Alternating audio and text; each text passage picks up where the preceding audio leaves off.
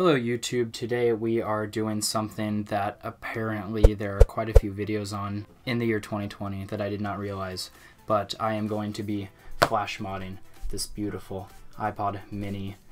Wrong one, this is my first gen. We're going to be modding the second gen.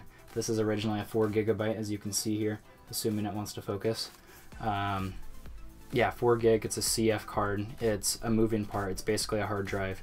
It's old, it's a little slow, it's not as reliable. This one's basically on its last leg. You can kind of throw it around, it'll decide to die out. So there is a beautiful company out there called iFlash. They sell this CF to SD card adapter, and then of course you can adapt the SD card over to the micro SD card. And I picked this up, 128 gig micro SD card for 13 bucks on sale at Walmart. So that's a smoking deal. Normally, at least right now, you can pick it up for 20 bucks on Amazon for a 128. So we're gonna put a butt ton of storage in this thing. And not only that, I have right here a brand new 750 milliamp iPod mini battery. But regardless, I know this battery will need to be replaced. So we're just gonna take care of all that while we're in there, get it formatted up and running, and we'll be good to go. So this is a little tutorial kind of watch for fun video of how you flash mod an iPod mini in 2020. This is the iPod mini. You want to unlock it if you're gonna test it. Thanks Focus, I love you. And surprise, it turns on. I have charged it up and hopefully it turns on. Beautiful. Hold this guy here, boom, look at that backlight.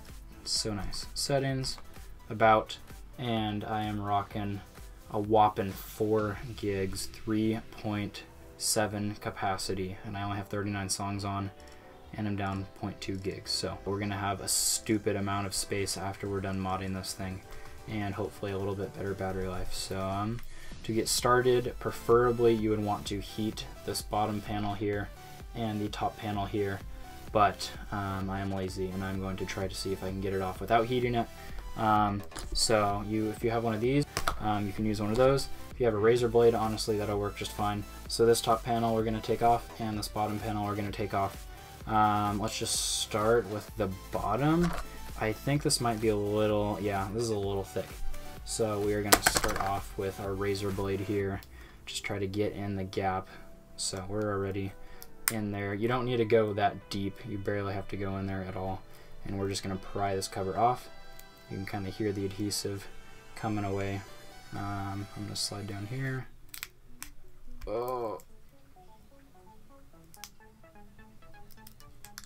Okay. Got it up a little bit right here. And you can see there's a clip more or less right there. Pry it some more. Boom. Good enough? I don't know. Maybe. I don't want to break a clip, so we're going to kind of pry it over here some more. All right, that adhesive is really holding it on. Wow, that's the best adhesive I've seen in a while. So I'm going to set that aside. I don't know if it matters which it goes back in. I'm just going to lay it down like this. There are no screws, surprisingly. So you have these kind of, I want to call it a clip, but not quite. We will come back to this in a little bit. We're going to undo this top panel here, kind of the same method. Just try not to dig in as far because you do have that lock switch, which is kind of important.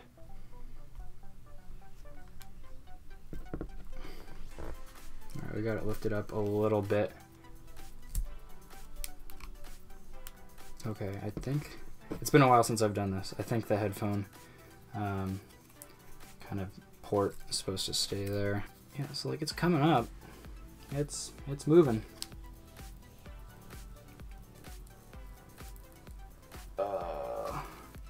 This is so ballsy. Yeah, I'll add it some more.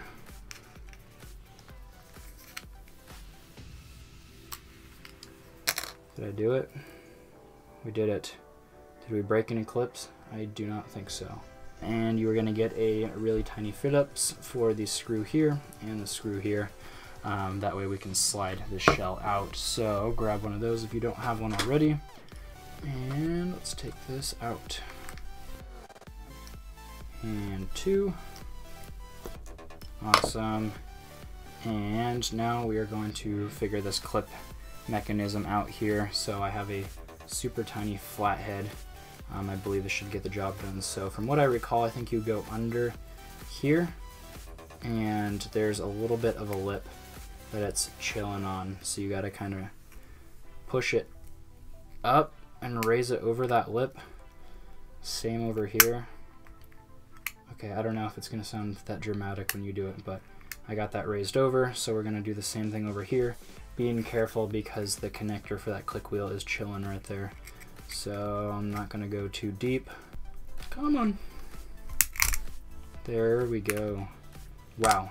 Okay, so the next thing we're gonna do is disconnect this cable that goes to the click wheel. If you don't, you might tear it and it'll be a little bit of a pain to replace that. So if you have a long fingernail like me, you can kind of just pry it up, I believe.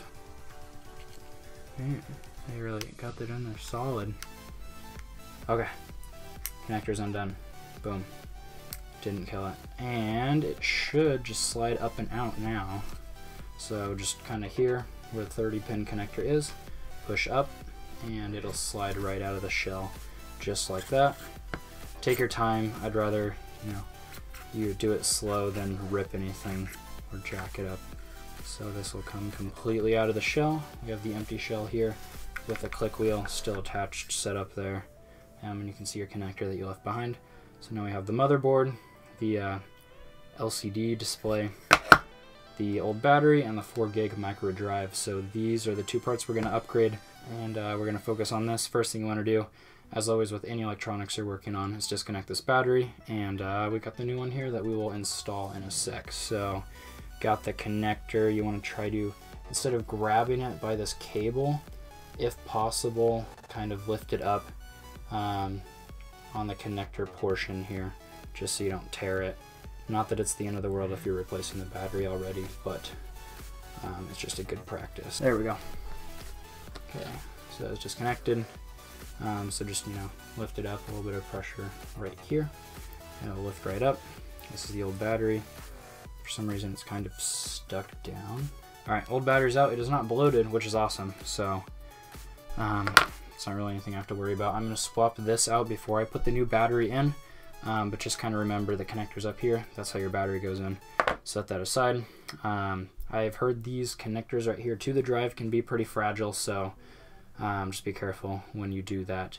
But we're going to try to lift this up and take this tape off so we can get this connector disconnected and then hook this guy up. I don't know exactly where to start. Kind of like a Christmas present. So I'm just gonna find something that's lifted. There we go. Because they do tape over the connector, so that's why we have to take this off here. There we go. Boom. And boom. Okay, so we got the tape off on one side. Don't really need that for anything. You can see I can now, maybe you can see right there. I have access to the connector now. This rubber I don't really need, so I can take this off. I'm just going to leave this here on the bottom, and we'll take the tape off on the other side and then get access to this connector so we can swap it out. I guess just try to figure out the easiest way to disconnect this without damaging it. I'm going to try just kind of pulling it out. So right here you want to see go lower, and these pins will kind of start coming out. There we go. Boom. Boom. So there is the 4 gig micro drive. Don't need this. I'll just save it for the heck of it. And then we have this adapter. So I'm gonna cut this guy open, prep the card, put it in, and then install that CF card. And open this guy. Boom. So we got the card, got the 128. I'm gonna pop that in there. Make sure it's not locked, assuming that is, there's no lock icon, so whatever. We're going to put this in the iFlash CF adapter here. So we have a card in a card in a card in an iPod. A lot of adapters, but this is one of the best methods. There's a bunch of really crappy, weird CF adapters. This one feels super sturdy, legit. SanDisk is a great SD card brand, so I don't have any doubts we're gonna have problems with this, but gonna get this connected. I don't actually know if it matters which way this goes in. I'm just gonna assume it's gonna sit like that. Just kind of connect it in, make sure it's all lined up before you smash it in there. I'd say just put some light pressure evenly, so I can see it's all even there. So there's that. That looks super clean, minimal. I'm gonna open up this new battery and put that in there. Maybe. Okay. That was not graceful at all. New battery is here. It seems legit. I've asked some people on the iPod subreddit, they recommended this, so I'm gonna assume it's good. This is a problem with new batteries, they don't always fit in as well, so I'm gonna kind of pre-bend the cable a little bit. I don't want to abuse it and bust the thing up, but obviously it's only gonna go in one way. Don't freaking force it if you have it upside down. Going to plug this in. Boom, that was way too easy. And kind of bend it all retarded a little bit. Just shove it in there. Pretend we're good, and we'll just, I don't know, slide it into the shell. This is where the problem is going to be with this being raised beyond the casing a little bit, so we're going to have to bend it a little bit and figure something out. Gonna make sure there's no crap on this screen. It looks fine. Okay, let's try to slide this in. There's kind of a groove in here. You'll just know. It won't feel right if you're sliding it in all stupid. So this is where you want to take your time. Keep the battery pushed up against the motherboard. Keep sliding it in. Oh gosh, this doesn't feel right. Maybe. I don't know. Yeah, it's going. Just a little firm with the battery, I swear. That's all it is. Okay, so we're gonna watch the connector. Okay, alright. Connector's fine, I swear. Oh, okay. We snapped it back in. We're all good. So I'm gonna connect this click wheel back. Okay, we just pushed it back up. So if you do that, just push it back down into place. Connect that while you hold it. Sweet, we're all good. So I'm gonna test this out, format it, make sure it's good before I put these panels back on. But I'm going to unlock it here and press here. We should get something beautiful like that. Okay, we are back. I have watched at least one YouTube video, and it appears I more than likely plugged in the adapter backwards. Now we know. Now you know. Slide this boy out. Oh gosh, it's still hard even with that click wheel disconnected. Oh, wow. Okay, well that's awesome. Pull that boy out. Okay. And we're gonna flip this guy over and hope that fixes all of our problems. Okay, and flip it over and then hope that will solve our problems. Connector. Oh my gosh, it's booting. Please don't boot. We're just gonna wait for it to show stuff. That doesn't look promising either. Alright, so we have good news and we have bad news. The good news is there is no good news. Nobody has a tutorial on YouTube. Oh gosh, go back in. Of them using an iFlash adapter. So I honestly have no freaking clue which way this goes in. I really have no clue. There's like 2 ways this can go in, right? I don't know. Blowing the connectors, is this a Game Boy game? Just work.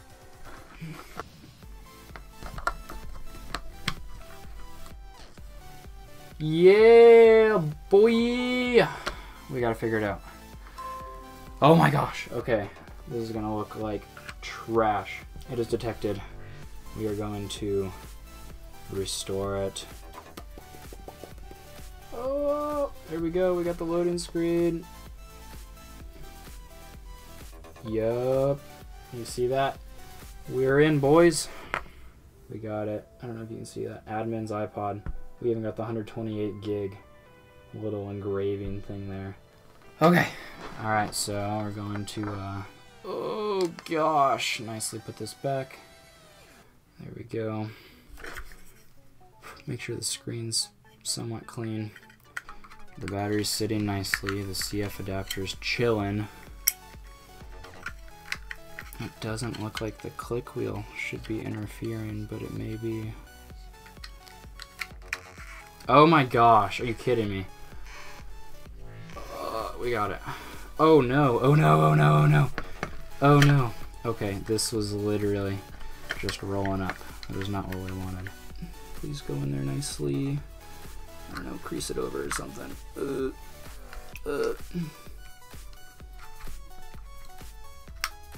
Okay, click wheel's connected. We'll test it again.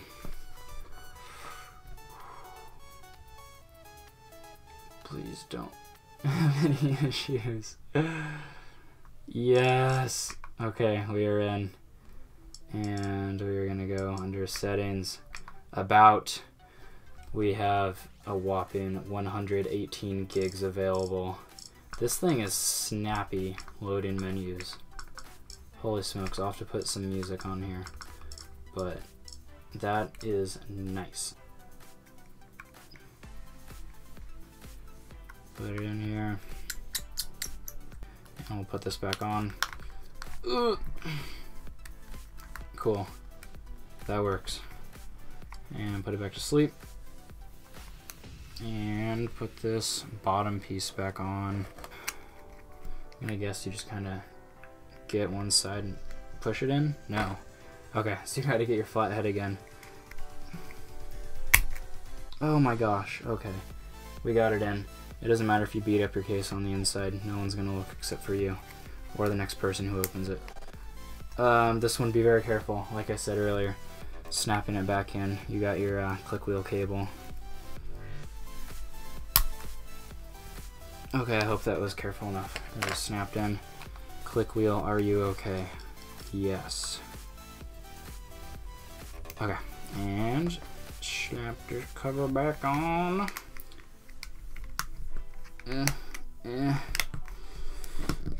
Okay, there we go. It is flush. Holy crap. Assuming you put this thing together right and you follow some of the tips, honestly, it's not that hard of a project. It is not that involved. It's pretty easy to remove some tape off of an old drive, slowly disconnect it, put this in. The iPod itself I picked up pretty cheap. I think this was like under 15 bucks. Normally you're gonna find these around 30 bucks on eBay secondhand in various conditions. This one has a little bit of scuffs right here, but I have quite a few minis. I have this mini, I have my first gen mini. You can tell it's a first gen because there's no gig engraving there. I'm gonna try to flash mod this next. Hopefully that goes okay. This is my previous mini second gen. I have flash modded also to 128 gigs. And then I have this blue one that I want to flash mod as well. Like, why wouldn't you flash mod it? I don't know. I got the silver one. I bought from somebody for like 5 bucks locally, so that was a sweet deal there. But yeah, I got this guy here loaded up with 509 songs. This is also 128, and I still have 115 gigs available. This can hold a ridiculous amount of music. Like, I don't know. It's gnarly. It's definitely not mini for 2020. It's a little chunky, but if you enjoy having your music on a separate device, or you want to free up some space on your phone, or you don't have streaming services, or you own a bunch of CDs, whatever the reason, I would recommend an iPod mini. They're fairly easy to flash mod. It's fun, it's nostalgic. These are from what, like 2005, 2006-ish era. You can get them in a butt ton of different colors, so it's a nice little fun project. It's one of a kind. Freaking get one. It's beautiful. So that pretty much concludes it. Here are some very nice cinematic shots of the iPod in its glory, with a little bit of scuffs here and there.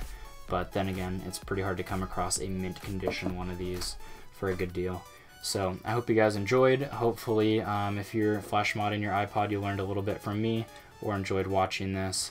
If you guys want to see more iPod videos, more mod videos, more tech videos, whatever, feel free to subscribe.